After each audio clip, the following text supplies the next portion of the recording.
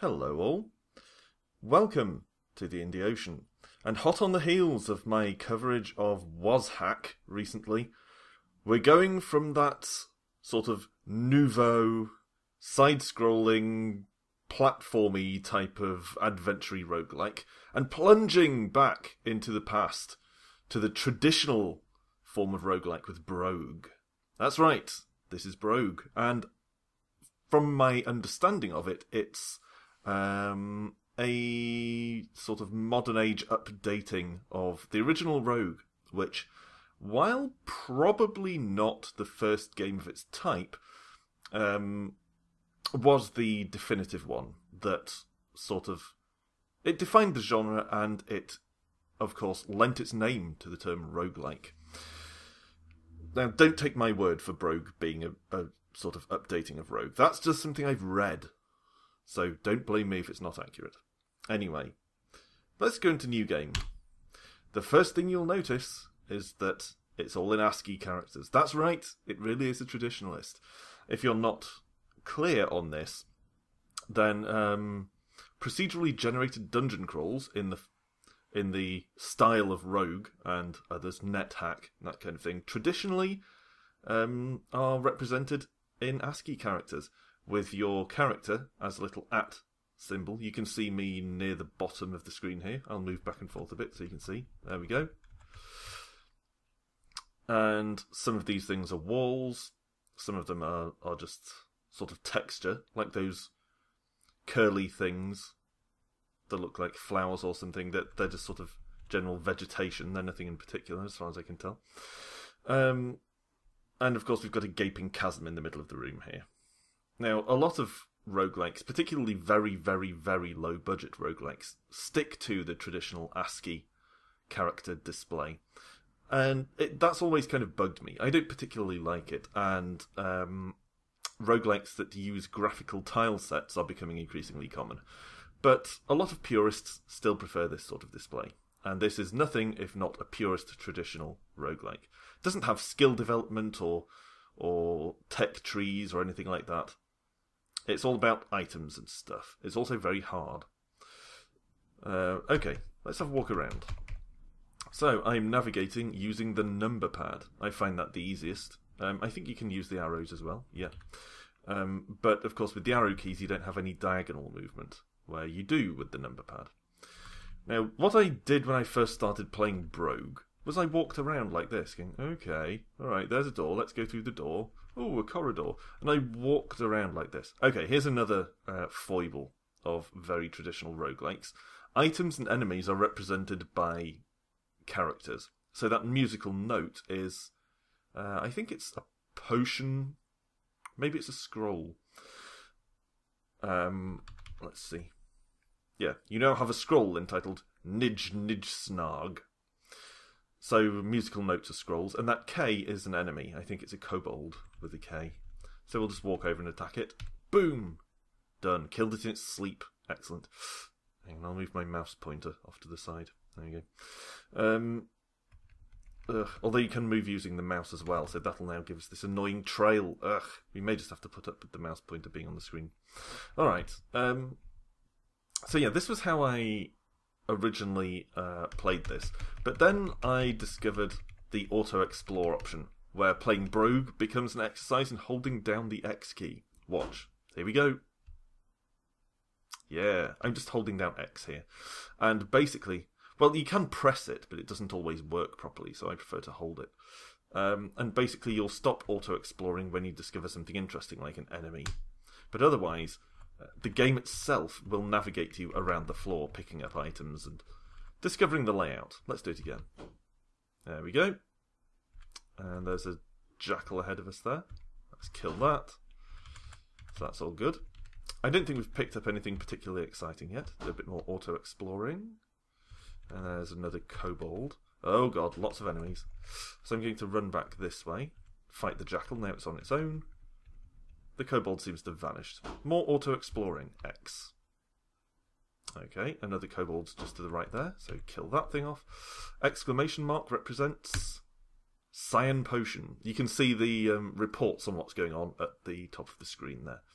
So you can see this is a very, very traditional sort of game. And one of the awkward things about it, coming from someone who's accustomed to playing games with controllers, or at least mouse control, is the interface with the inventory. Now, I believe you can play most, if not all, of Brogue using the mouse, but I find that quite clumsy. I find movement clumsy using the mouse. And the keyboard is the less clumsy form of control, but it's still quite awkward. Watch as I pop up my inventory. Here we go. There's all the stuff in my inventory, and to access it, you have to type the appropriate letter. So I'm going to read the Nidge Snarg scroll, which is item E. Let's hit E. And then we get our options. Throw, drop, apply, or call. I don't know what call does. But apply basically means use. So here we go. We'll try the scroll. In true roguelike fashion, they're all mysteries, and almost all of them are harmful. It must have been a scroll of remove curse, it says. So that will now come up as a scroll of remove curse if we discover any of those scrolls again in future. So let's do some more auto-exploring. And this will continue until basically there's nowhere left to go on the floor. I found that auto-explore will also fight for you if you insist on pressing it down when you come up against an enemy. But that's generally not advisable. You do want a little bit of your own input into combat. So, where's the downward staircase? There should be one around somewhere. I don't remember spotting it. Ah, there it is. You can see... Oh, there's a jackal! Ah, kill the jackal. Okay. You can see up here, sort of to the right. I'm heading towards it here. There we go. Sort of a greater than arrow there. That's a downward staircase, so let's go down. We could just jump down the hole in the middle of the level, but we'd sustain damage when we hit the floor. Okay. So this is basically Brogue. There are some other things. Like, there are often traps, for instance. Which obviously... Oh, God. Auto-explore dropped us down a hole. Damn you, auto-explore! So now we've landed on the floor below, sustained some damage. And we've got a jackal on us immediately. Kill it, kill it. Oh, we're down to less than 40% health. Okay, let's have a look at the inventory. Have we picked up any better equipment? Not really. Like many roguelikes, there are throwable weapons. You can see item C there is 15 darts, which we can press T to throw at enemies. But you have to hit T and then select the dart item anew from the list every single time you want to throw something. It's pretty awkward. We don't have any new equipment, but that's okay. Let's read the scrolls. Scroll F. Read it. Brilliant flash of red light. It must have been a scroll of cause fear. Well, as long as it hasn't caused me fear, I don't mind. And let's read scroll G. The one remaining scroll.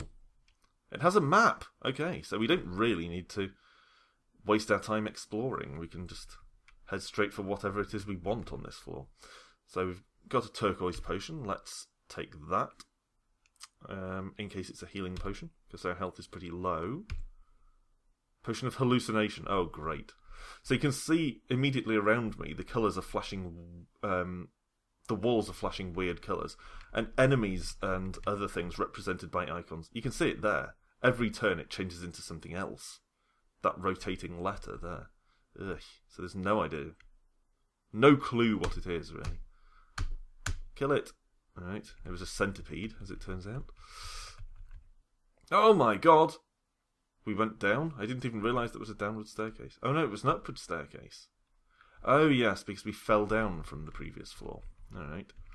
So let's have a look around. Auto-explore a bit. So anyway, basically, this is Brogue. It's completely free. I'll link in the description to where you can get it from. And I don't see the point in devoting much time to sitting and playing it. Maybe if you're a fan of very, very pure, very, very traditional roguelikes, it might appeal to you. But I don't see the point in sitting and playing it when there are much more engaging and sort of refined and thoroughly developed roguelikes around. Having said that, it does have a niche. I find it's quite handy for playing, for instance, during my lunch break, because runs tend to be quite short, I generally hold down... Oh, there's a monkey there. We can free this monkey. Free the captive monkey, yes. And then it'll try and fight enemies for us. I find that my runs in Rogue tend to last about 10 minutes at the most before I get killed. So basically just sitting down, pressing X for a while, and occasionally interacting with my inventory is a fairly mindless but untaxing form of entertainment for short breaks, like a lunch break or coffee break or something like that. So Brogue does have its place, does have its place, and it is free, so I can't complain about value, but it does feel like it's kind of lacking something compared to a lot of other more refined and more advanced roguelikes. So this has been Brogue. Thanks as usual for watching, and rejoin me the next time as I'll cover more games. I seem to be on a roguelike bender at the moment, so you might see more of those, or it might be something completely different. Come back and find out. Bye for now.